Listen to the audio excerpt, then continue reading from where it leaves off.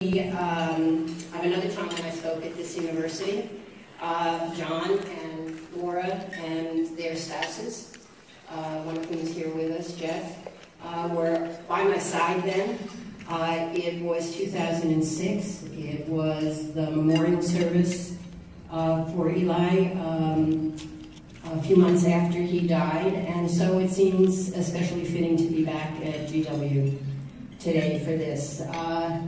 It's taken a very large and very intergenerational village to build the Segal Citizen Leadership Program, including people who are not yet in their 20s, up to people who are well into their 90s, and we keep growing, welcoming new young people in, and those of us who are lucky, aging to stay involved.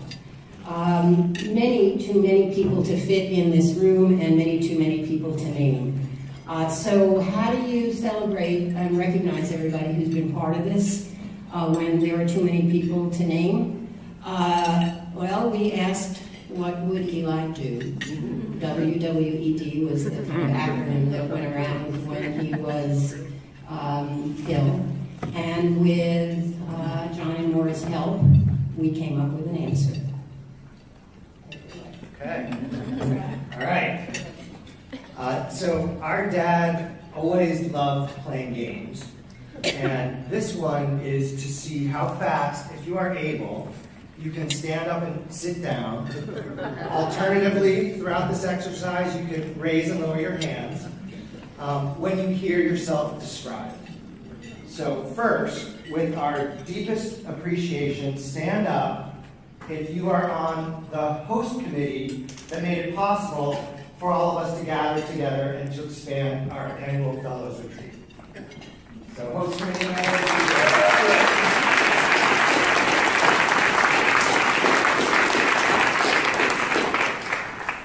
okay, we can read the names on the screen.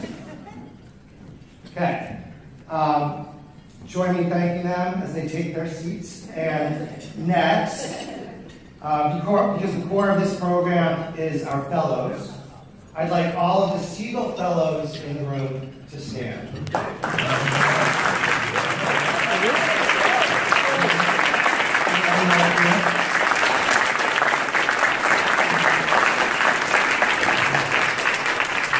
And I'd like everyone to notice who the fellows are as they sit down. See the names up here, so you can try and find time today and beyond to connect with them. They're truly remarkable, and I think you'll enjoy your time speaking with them. Okay, so younger sibling always seems to go second. That's always. All right, now stand up and stay standing if you are a founder. A founder is someone who provided seed funding 10 years ago to get this thing off the ground. Stand up. This is the seed thing. All right.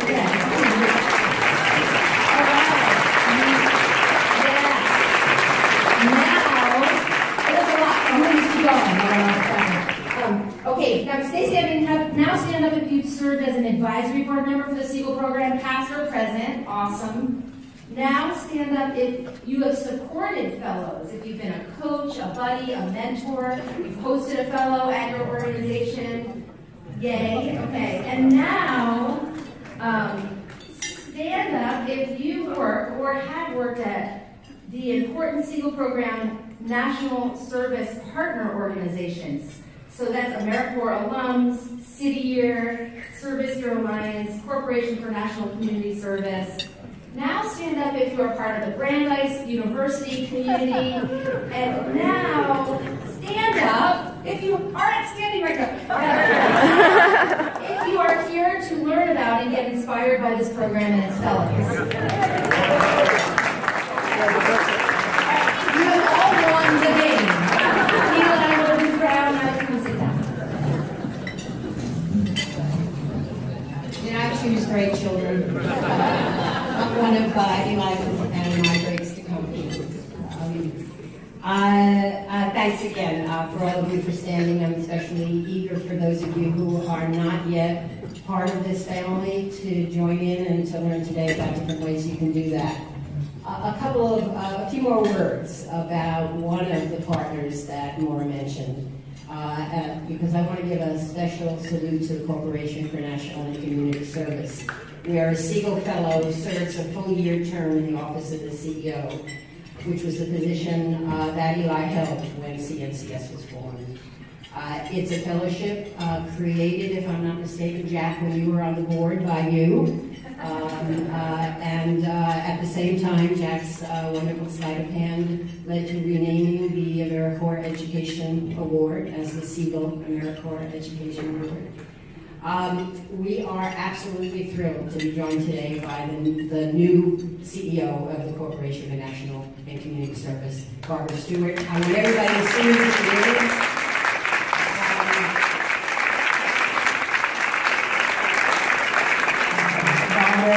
You inspire great confidence in that national service is in really good hands, and I am sure that Eli would be delighted to have you as his successor. We're really pleased to welcome you into the Segal Program Network and look forward to the next CNCS Fellow serving in your office sometime starting this fall. Finally, a couple of brief words before introducing our next speakers, and I hope you're all finishing your salad. The 10th anniversary report at each of your seats describes how the Segal program came to be and some of its achievements over the past 10 years. President Clinton has sent us a letter, which you're seeing on the screen, expressing his warm welcome and warm wishes, and reminding us about Eli's legacy, and that this program, like Eli, is grounded in taking great ideas and turning them into realities.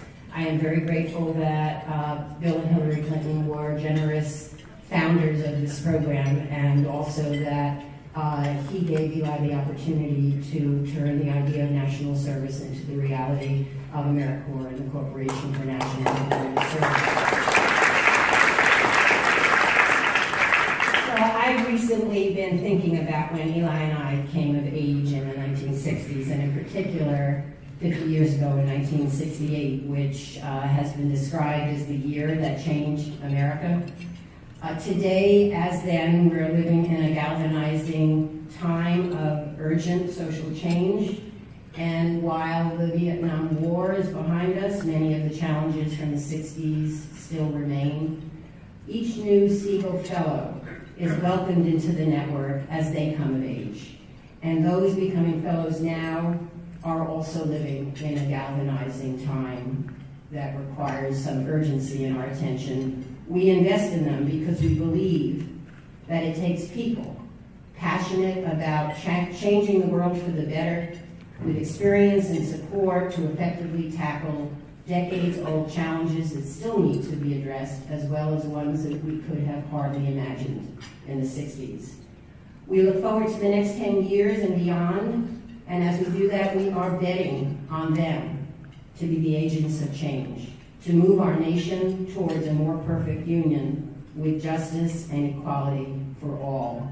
And we are betting on all of you and the large Segal network that's now about 600 people to support them, to be the community that helps them succeed as they move forward to bring us more justice and solve the social problems that will remain and will continue to need solution.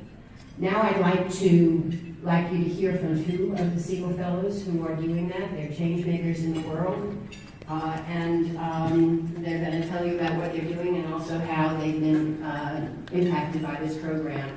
David Duhalli, who was named a Segal Fellow in 2012 and is now the Senior Electoral Manager at Our Revolution. And Bria Price, who was named a Segal Fellow in 2016 and has gone back to school and is a candidate for her Master's in Public Policy at the Heller School, which is a partner for us not only by housing us, but by offering Segal Fellows the financial assistance to attend the Heller School. Another great way that Brandeis is supporting us. David and Bria and both of you